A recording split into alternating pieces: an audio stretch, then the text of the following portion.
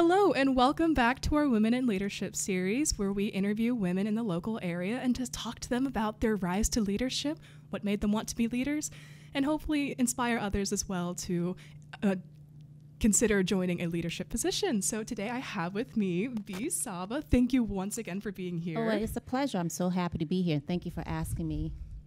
Oh, yeah, thank you. And I've been truly inspired by your works. I love the local libraries here. They've been an inspiration to me, and I feel like I need to apologize for if you ever had my 9-year-old terror self running around. Oh, yeah. That's what libraries are for. We welcome all of that all of the energy and the fabulousness of the youth and adults. So we're just grateful that we are able to provide service to the community. For sure, and it was a playground of the mind for me, especially when I could run around and pull out all my favorite books, the Gerald Stilton series, Yes, all of it. Yes.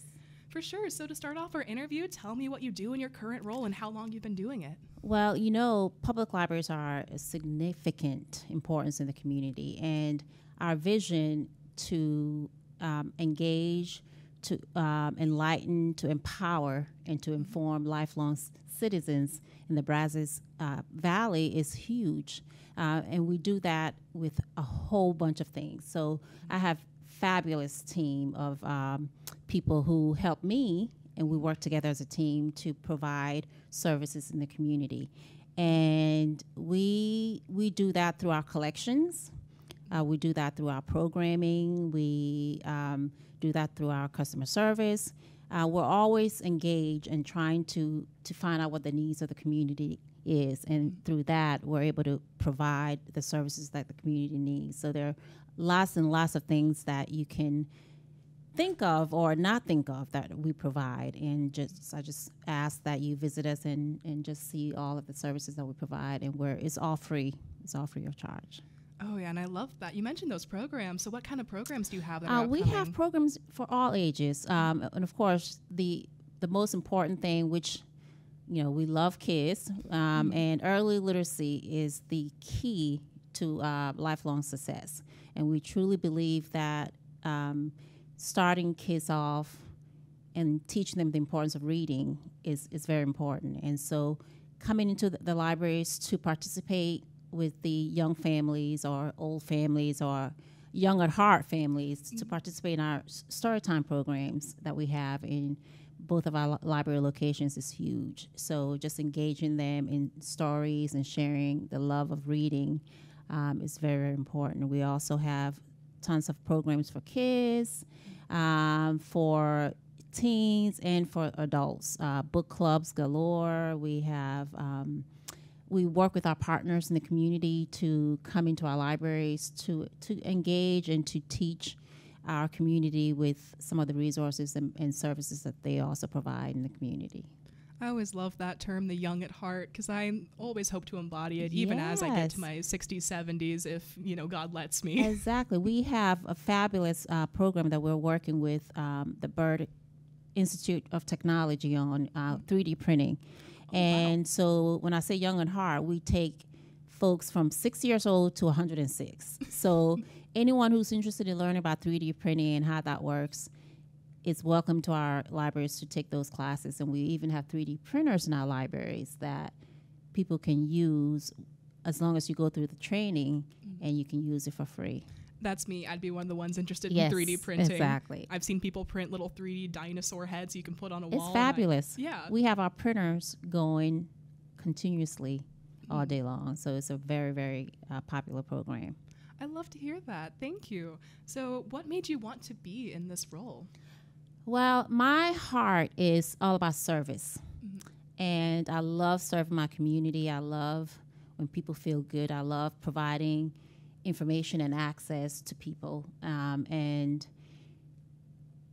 I really didn't know that I wanted to be a librarian when I grew up until I began working for a nonprofit organization back in the day, who was affiliated with a public library. And there, at that time, did I realize, oh my gosh, it was an eye-opening experience how significant public libraries are in the community and how they provide services for everyone.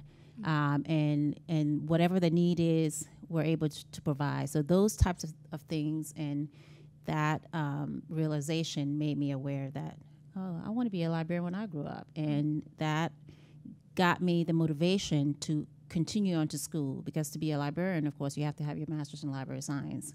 Right. And so I moved on and continued to pursue that degree. And so then it's like, hey, I have the piece of paper.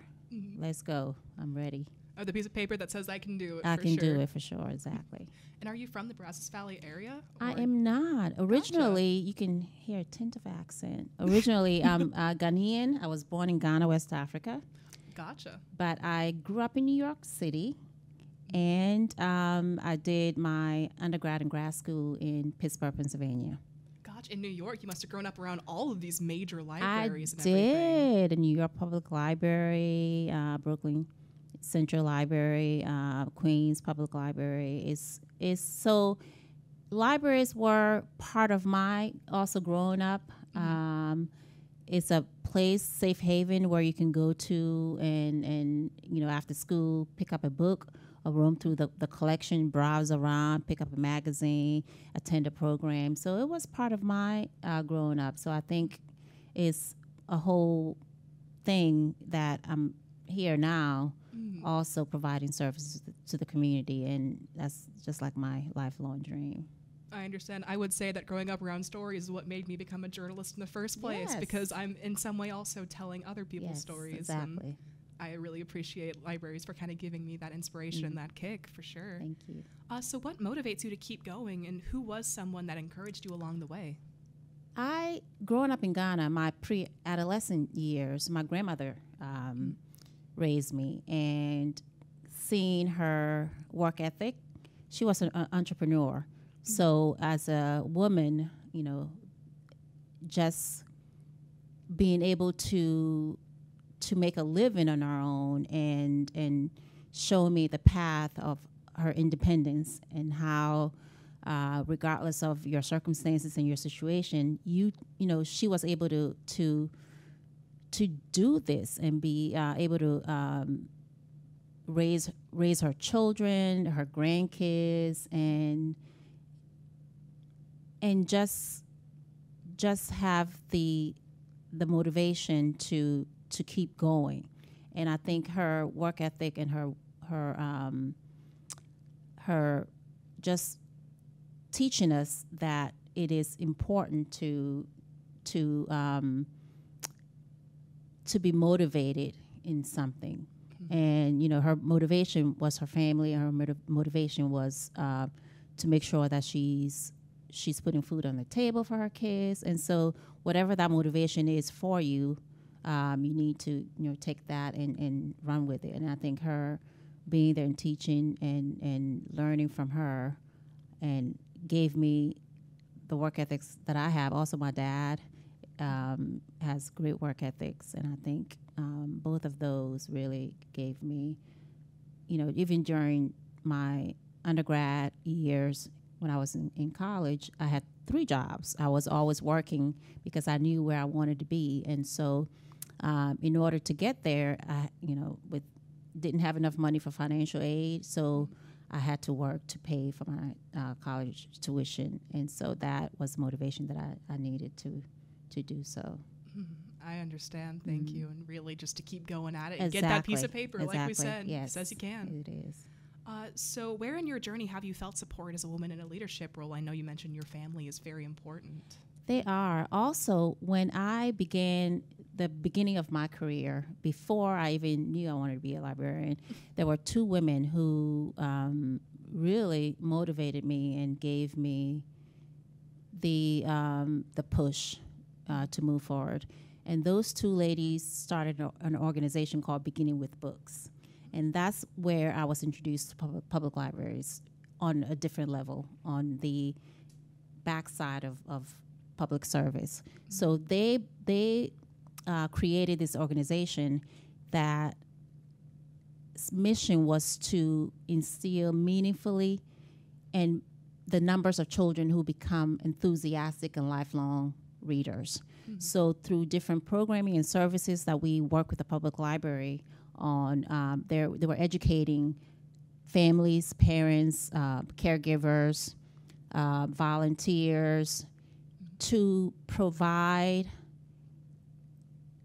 literacy and to engage kids through literacy and get them really interested in from an early age, and just to create that connection that books are part of the journey of life, and that, you know, wherever you want to go, that's where you will start, and it will take you to bigger and larger places. So that in itself, they really gave me, and that's when I also decided during my time working in that organization, that I realized that I wanted to go through my master's program and get my library science degree. And they truly motivated me and gave me all of the different tools and the resources that I needed to move forward with it. So I'm truly grateful for them for doing that. I love that. I think stories do give an amazing sense of escapism Yes. and things, you know, transporting you away to these different places and these different viewpoints. Exactly. So Elizabeth Siegel and Joan Brest Freeberg, you know, they were the two women who led the way to where I am now. I love that. Thank you. Continuing on, has there ever been a time you didn't feel that support, or you found it difficult to be in your role as a woman in your field? My field is majority women. That's fair, yeah. Because of the fact that, you know, when it comes to the field that I'm in, you know, men are actually the minority. But in terms of difficulty, it took me a while, because it's not, you don't go into your career field and automatically be up on a level where you ultimately want to be. It takes time. It takes time in your career because you have to learn the ropes, right? You have to learn how the services work, and you have to put in time, as they say. And that's how I was able to do it, because I've worked in several different library systems, several different positions, and all of those have, I wouldn't say difficult, I would say challenged. They've challenged me to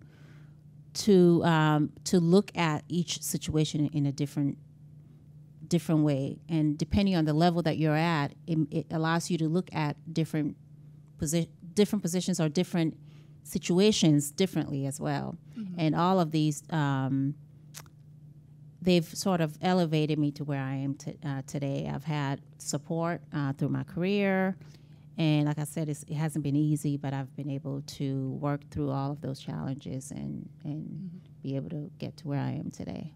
And especially in those women-dominated fields, it's Exactly. so essential to support each other as women. It is. It's so important, and the support is there. And I will say that one of the things when I moved here to the community is, in my field, you know, we have Texas Library Association.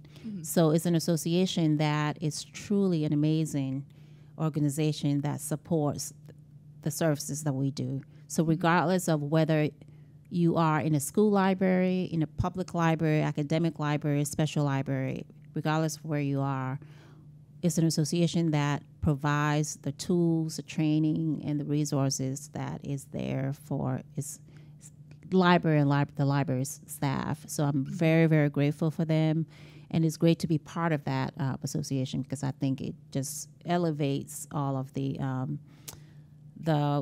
nuances of, you know, our day-to-day challenges that we have to face through our profession. For sure. Thank you. So what would you want any woman to know about being in a leadership role, especially if they had any hesitations or worries that they wouldn't be respected in their role or their position?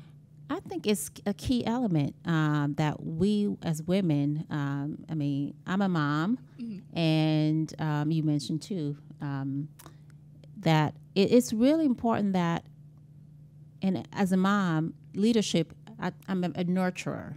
So leadership to me is that it's important to nurture others along the way, because I was nurtured to be where I am, and I truly believe that it's important to give back to the community, regardless of what that looks like.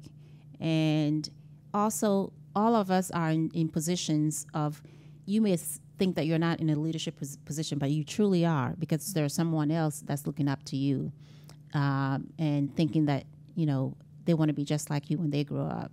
So regardless of our level of position that we're in, I think we're all leaders, and it's important for us to recognize that. And so it allows us to be humble, but at the same time make us more of look at the bigger picture and think of someone else is looking at me. You know, what can I do to make sure that what I'm doing is at the utmost important, or that someone else can take from what I'm doing, so that they can learn from it and be able to, you know, motivate them to go wherever they want to go in their career. So it's important that, you know, we look at ourselves. Yeah, I think every life touches another in some way, and, you know, we can always bring each other up. Exactly. And especially as leaders. Yes. Love that. Thank you. So you mentioned, did you have any female leaders you look up to or currently look up to? I do. Michelle Obama is my all-time favorite. You know, read her books. I just want to emulate her. I mean, she's just a fabulous person. And I think she's so positive, regardless of what circumstances she may be going through. And we've seen her live, you know, through many, many tough situations. She's basically stepped up and made sure that she's bringing positivity into the whatever the situation is. So I truly look up to her, and I think her wit, her wisdom, her knowledge is, you know, what I strive to learn and do. So yes, definitely Michelle Obama. For sure. I think she's gone through situations that no one else will ever encounter, and has such amazing insights. She's done it with so much grace, and it seemed effortless to us, but I'm sure there's behind the scene there's a whole lot more. But I just want to, you know, if I could be a little bit even like her, I'll be great. Absolutely. Yes. Just embody just a little bit of her grace, wisdom, insight. I love it. Thank you. In that case, for my final question, what advice would you give your younger self, knowing that you would one day be in a leadership position? That's a tough question. Advice for my younger self: be true to yourself. I think that's very important, to be true to yourself, because we never know where we're going to end up in our careers, right? We may think, because when I was in my undergrad, I didn't realize that, you know, this is what I was going to do when I grew up. Librarianship wasn't even in my radar when I was in college. And so it's just be true to yourself, follow your heart, and know what you like, what you don't like, and just live a wholesome life, and love and be a good human. And I think I've been able to emulate all of those. But in terms of speaking to my younger self, it's just be true to yourself. Yeah.